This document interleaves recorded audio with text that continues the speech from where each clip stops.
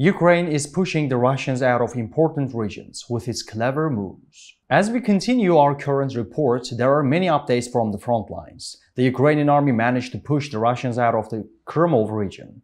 One of the reasons for Ukraine's success was that they engaged the Russians in urban warfare. According to the information from many sources, the Russians started to attack towards the AZOM industrial zone. This is one of the most important points of the city, similar to the industrial zone in Mariupolde. It seems that there will be very different developments here.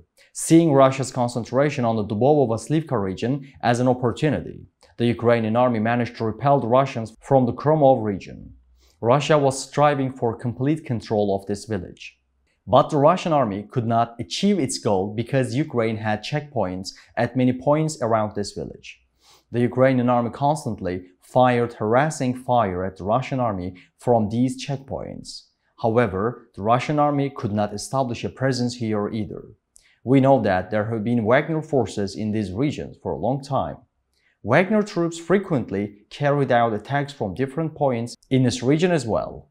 Since they transferred the firepower in and around Bakhmut to different points, it is normal for them to lose the weakened areas. Ukraine is being smart by continuing with the right strategy. The Wagner groups in and around Bakhmut are composed of the most elite soldiers. The troops deployed in this area are highly experienced.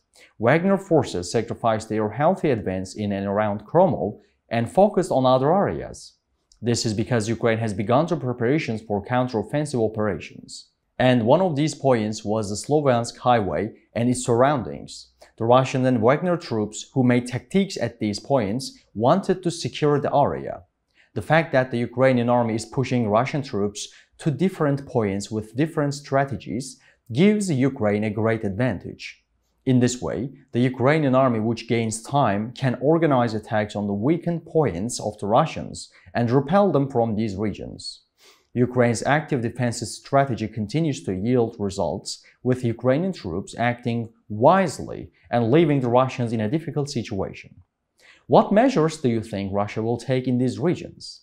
Do you think the Russian army will be able to respond to the Ukraine's mobile and smart moves on that front line? We are waiting for your comments. To reach all actual news fast and reliable worldwide, please don't forget to follow and like us.